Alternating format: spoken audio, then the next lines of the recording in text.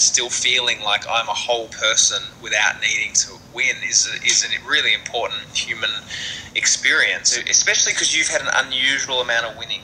By the end of this year, that's going to be largely balanced out because you won't feel you need to win in order to feel satisfied with life. I mean, to properly meditate, I should probably be like doing this one. Should I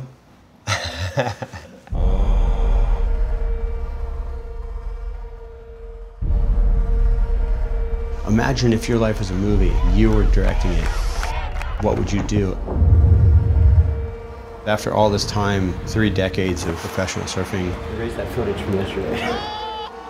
walking through all these different walks of life, I almost want people to experience this story that I've had. Watch this left right here. Tomorrow, it literally could have the waves of the year.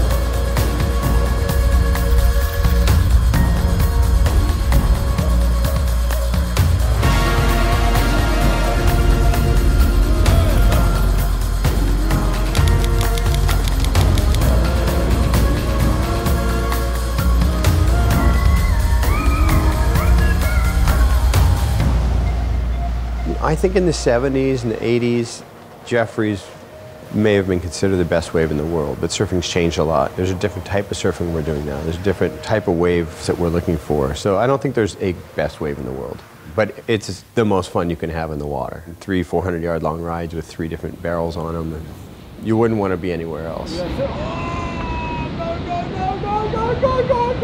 Wow. That was sick.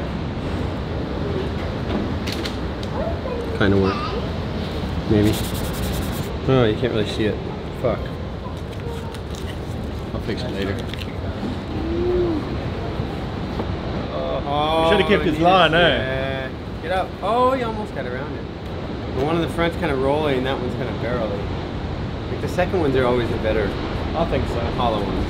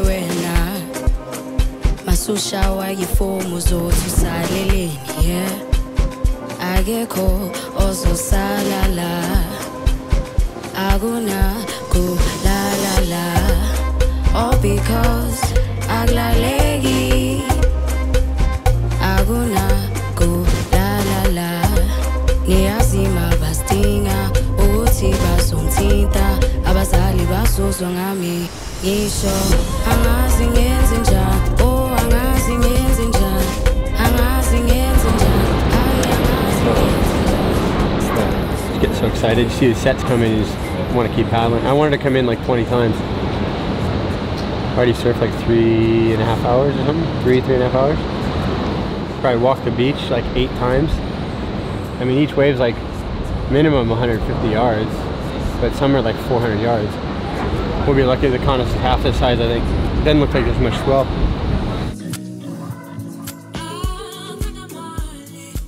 My confidence is lacking a little just because those scores aren't just coming. No, I need to just stick with the base foundation of my surfing. It's not rocket science, it's somewhere like J-Bay. You know, you do big carves and you throw a lot of spray and you get a few barrels and you're gonna get big scores. Just pick the right waves. Full moon rising, by the way. Look at this.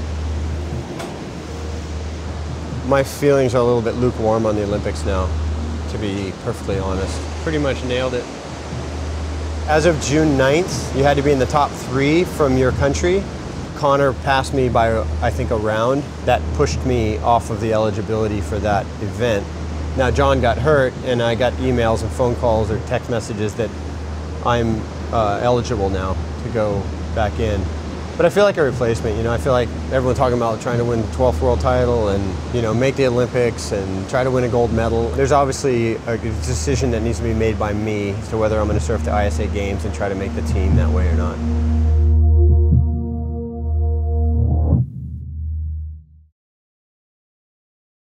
Start this off with, how are you feeling?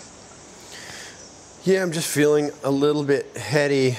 I don't know, when you have a few down days and there hadn't been waves, it's also easy to just get in your head and start thinking as opposed to like just flowing and surfing, you know? I think it's important to remember that when you surf at your best, it's not because you planned what to do, but it's when you're there to have fun and you're not worried about whether you win or lose. Bali was the first time I felt that again in quite a while. And it was really obvious based on your performance. If I win and don't perform well or have fun or enjoy it, it's kind of like a loss.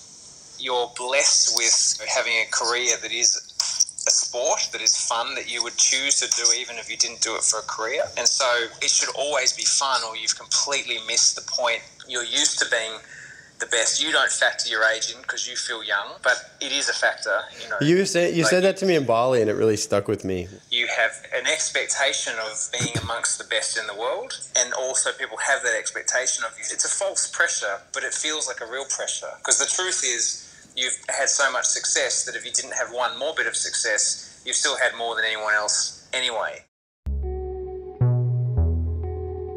It's good. He just gets me not thinking. I'm a real heady person, and he just shows me that, yeah, that can be good if you figure something out the right way, but it can also just like get you stuck in like a negative place.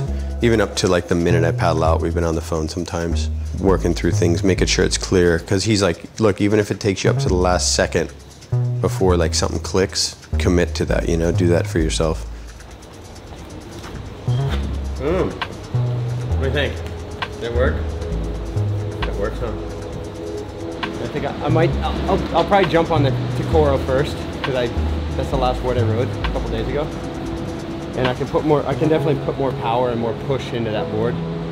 And sometimes that pressure of the heat and the competition gets me to a place where I start to focus, and then I start to feel.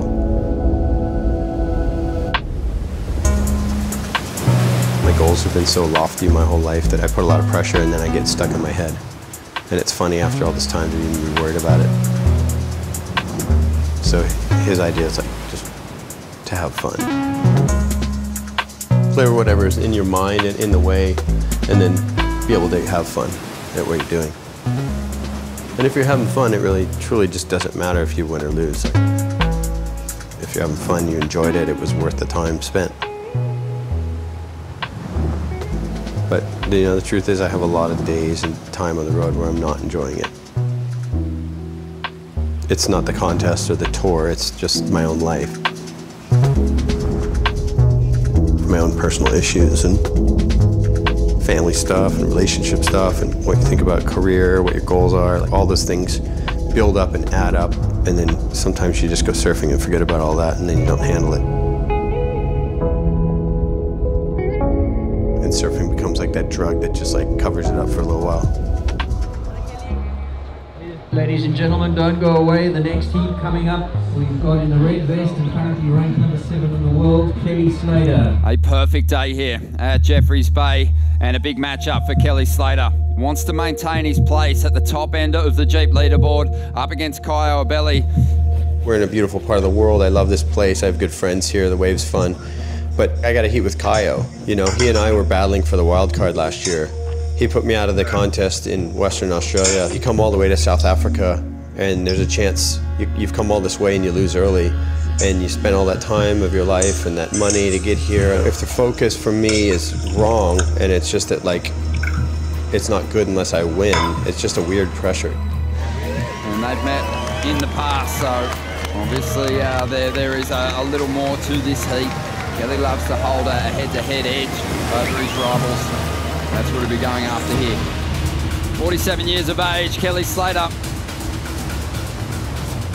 Kelly, this wall looking solid down the line. Frontside carve, tail release. One of his signature moves.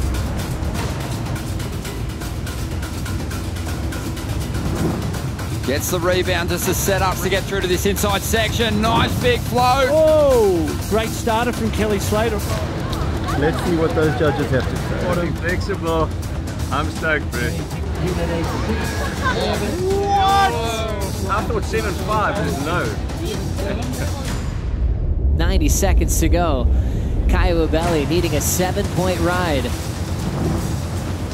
Vertical snap, real clean off the lip. Hard off the bottom, clean carve. Setting up a finishing move, stays on his feet, and lets out a roar. Go on, get out the back. Biggest hit of the day. Kelly will take this one before he runs out of time. The 4-time J-Bay champ gets started with a big top turn. Sits on the lip line to float the transition. Hard off the bottom, quick hack off the lip. Right into a beautiful finishing move. Kelly stays on his feet for another brilliant performance here at Jeffreys Bay to move on to the round of 16.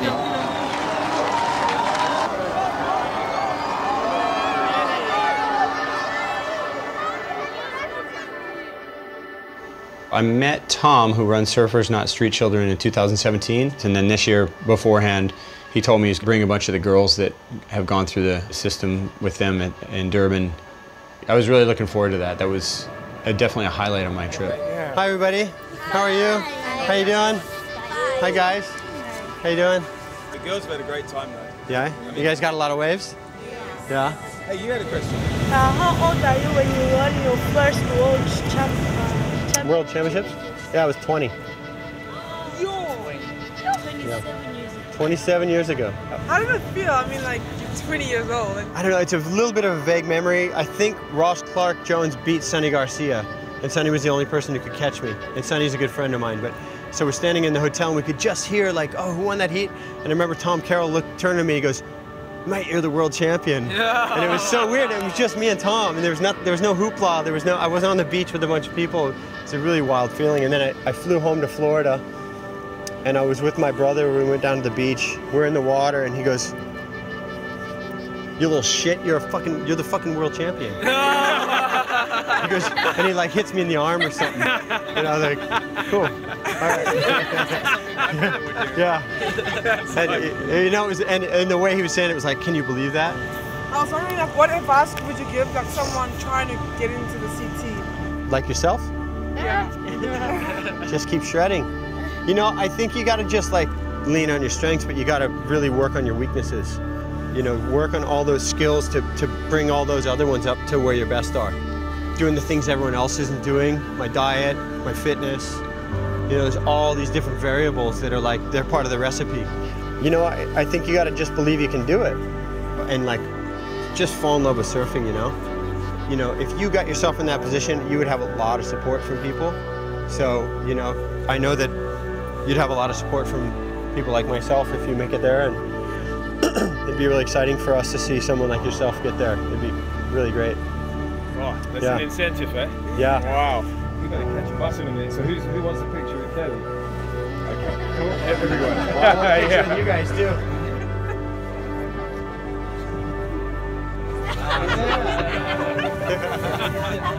All right, everyone say girl surf too.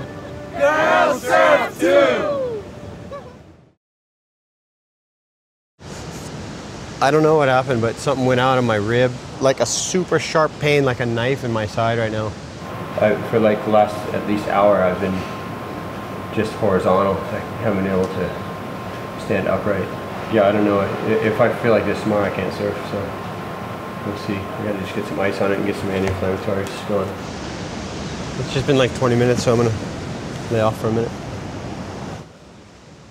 3 days ago, the last time we had heats, that day I did something to my back. I don't know if it was messing around with my buddy doing a little jiu-jitsu or a wipeout in my heat. I went to hit the last section and I was kind of in two minds. Like, I was thinking, let's do a carve and finish out before this because you don't know how it's gonna jump.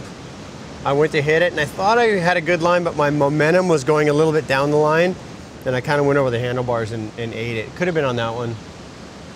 There's no easy heats on tour, but surfing against Italo with a bad back's probably not a great idea. You know, it's one of the hardest heats in the world as it is. Oh, fuck, that thing hurts. Yeah, that's what I want. I'm obviously very concerned that I won't be able to compete, at least in any serious capacity tomorrow. So. Even more mobilization going through the joints and also going through the muscles. And yeah, you get an even better response. Hopefully I can surf tomorrow. Hopefully it's just 6-foot barrels and I can just pull in the barrel and maybe not have to turn. Too much? It's okay. You sure? Yeah, I thought you were actually poking it with your hand. Yes, yeah. No, it's fine. Is it fine? You sure? Yeah. Okay, perfect. Last night I went to bed just really hoping I could surf today. Then I got excited and I kind of thought, well, if I can surf, it's all upside because the way I felt yesterday, I didn't think I'd be able to surf. So I feel really relaxed right now, actually. Just good.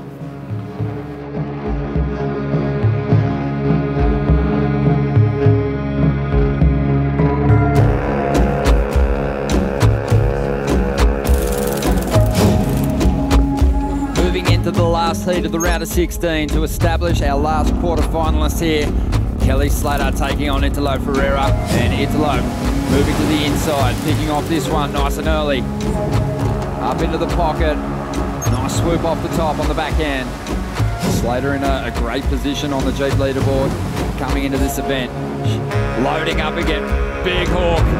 That was just vintage Kelly Slater. I love that too. The rhythm in the opening stages here going the way of the Brazilian. As we see Italo down the line, picking this one off. Here's a nice lift. He hits it beautifully. Cleaner into the float. Back to back to back, one after another. Seamlessly connecting. And Italo just finding some release on that final section. Slater up at the moment. Needs a 6.97 prior to Italo's last ride. Kelly pumping down the line. Gets a nice snap out of the top. Drives around cleanly. This one here is just a speed line, just building into this turn. Floats, all right, this next turn's the big gap. Look, Kelly Slater, the subtle adjustments of the body, but into a beautiful last wrap. It's going to take something exceptional. Slater knows that. He gets another win, his third head-to-head victory over Slater. He's moving through to that last quarter-final spot.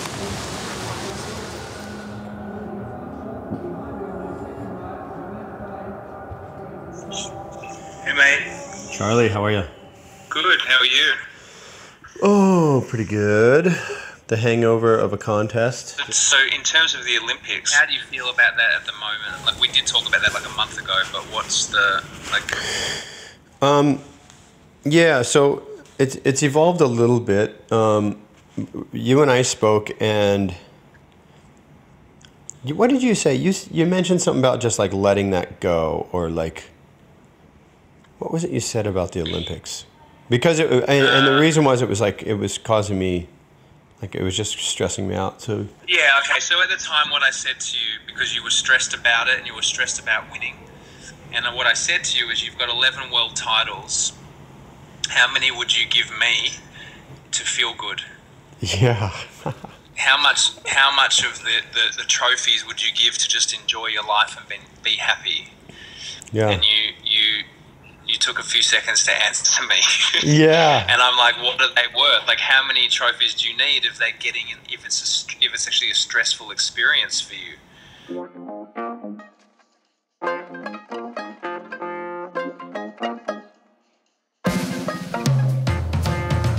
Tahiti's just always been one of those places that it's at the top of a surfer's list of place to go. Yeah, I've been back to Tahiti in 3 years.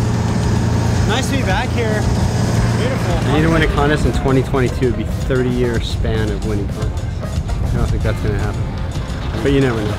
So Kelly Slater, oh my goodness gracious. There is a reality that you could die out there on a big day, for sure. You can see just how vicious Chopo is as that wave tubes on down the line.